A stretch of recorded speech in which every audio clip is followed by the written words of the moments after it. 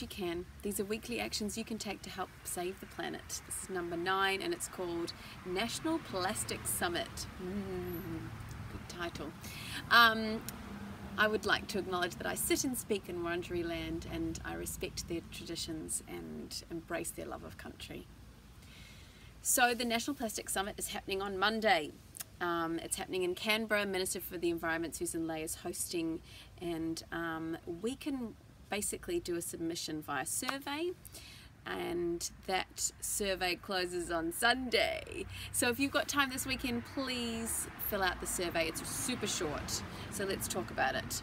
The key concerns is the first question. It's just you rank from 1 to 5 your top concerns regarding plastic in Australia. Then the next question is, what key outcomes do you want from industry, from the government, and from your community?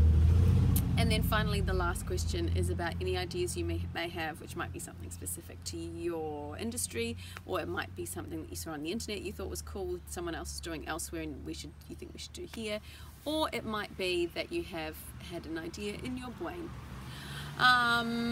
I believe personal change is important, but so is change from government, because obviously they can make legislation happen and make big businesses make changes by deadlines and things like that.